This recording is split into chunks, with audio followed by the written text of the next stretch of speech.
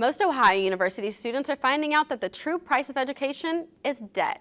NewsWatch at Noon reporter Clay Benjamin joins us live from College Green with how Ohio University's campus newspaper, The Post, is shining a light on this growing problem. Clay, what can you tell us about this series?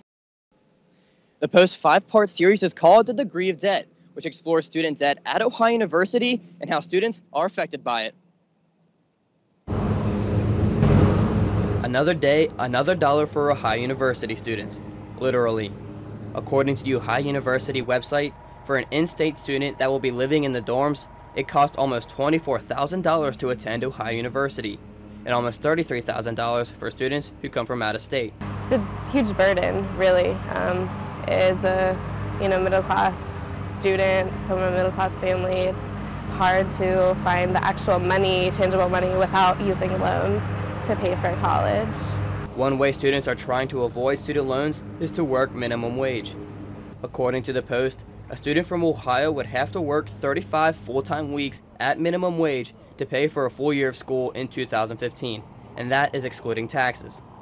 The cost of a 4-year degree at OU has increased almost $7,000 since 1978, after adjusting for inflation. In comparison, Miami University increased its tuition by almost $12,000 since 1980. As of right now, students are left to just sit and twiddle their thumbs with the knowledge that debt is soon to come.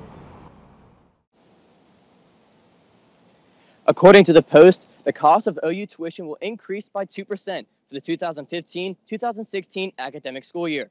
Live from College Green, I'm Clay Benjamin. Thanks, Clay. We now have Alan Smith with us live. Alan is the project editor for The Post, and he was one of the people behind the Degree of Debt series. Alan, thanks for joining us. Thanks for having me on, Asia. I appreciate it. Absolutely. So was the problem as bad as you expected when the story was assigned? Actually, yes. Ohio University, as recently as 2011, had the second highest rate of defaults on student loans. Now, since the Board of Trustees has said that that rate has decreased in the years following, but still far too high. And in-state tuition for Ohio University is higher than the average in-state tuition for schools across the nation.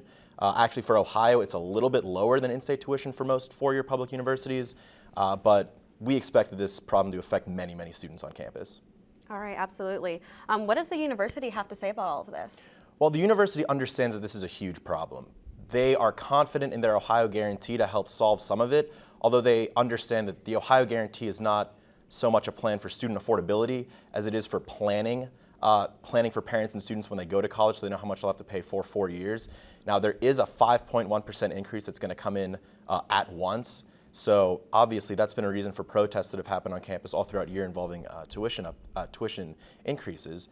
But the university is still steadfast in defending the Ohio Guarantee, and they've also said that they've increased financial aid as tuition's gone up to help decrease that burden of tuition. Okay, and what's next for The Post? What's the next project? So Assistant Culture Editor Rebecca Barnes will have a piece on Thursday. It's our year-long postmodern series. There's a feature from culture staff every week. It's actually taking a look at single-use bathrooms, bathroom accessibility, and how many bathrooms are inclusive to all groups on campus. Gender-neutral bathrooms. So it's a piece I'm excited to see. You can catch it online Wednesday night or in the paper Thursday morning. All right. Thank you so much, Alan. All right, Alan Smith, the project director of The Post. Thanks for speaking with us today. Thank you for having me on.